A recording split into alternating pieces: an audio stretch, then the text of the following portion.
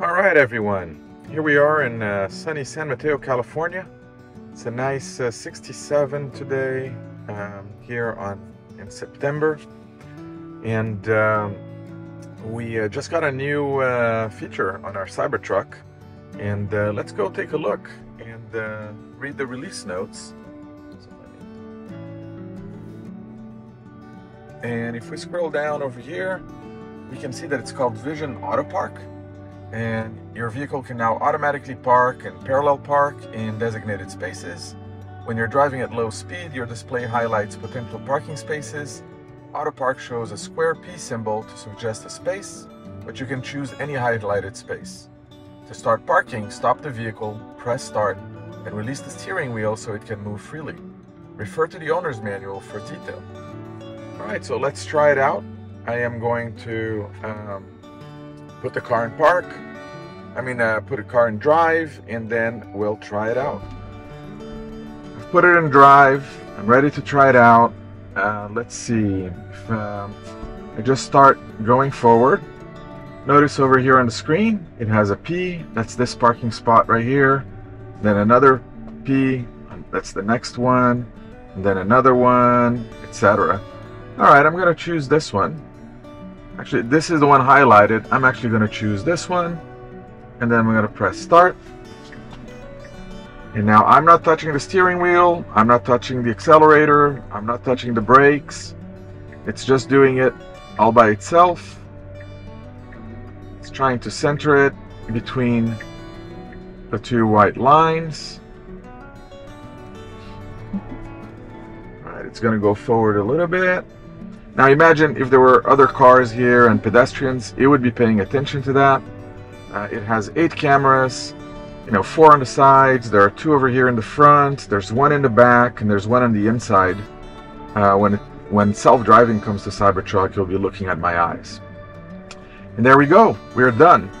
And another cool feature here is you can see here that we see a 3D space. So we can see the Cybertruck, and it's called Visual Assist.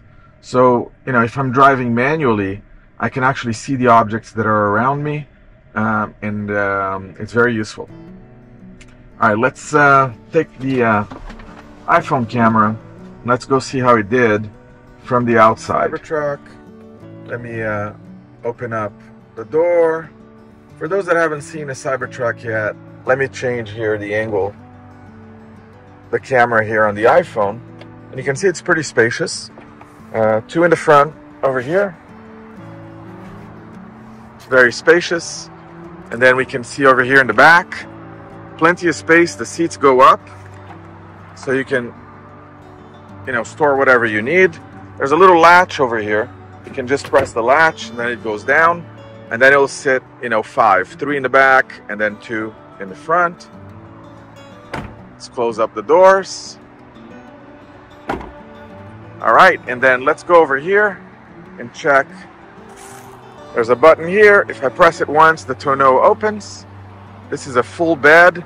If I open the trailer over here, I can easily put 2x4s in here, do all kinds of things. Right now I have some bins in the back. They're great for tools, and they're also great when you're doing road trips to store all kinds of things. And there's a cargo divider right there, a vault cargo divider. I can also press the button to go a little bit at a time. It's very useful sometimes when we have, packages, and we kind of want to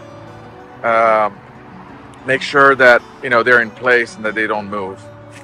Here's the back of the Cybertruck. We put in a cool Cybertruck sticker, little Tesla sticker in the back over there. Let's go back from here. Here's another cool feature. If I just stand in front of the frunk, there are 3 beeps, and as long as I have my phone, it'll just open it up automatically. I didn't touch anything. Great if you have packages or, things like that. Let's close it up.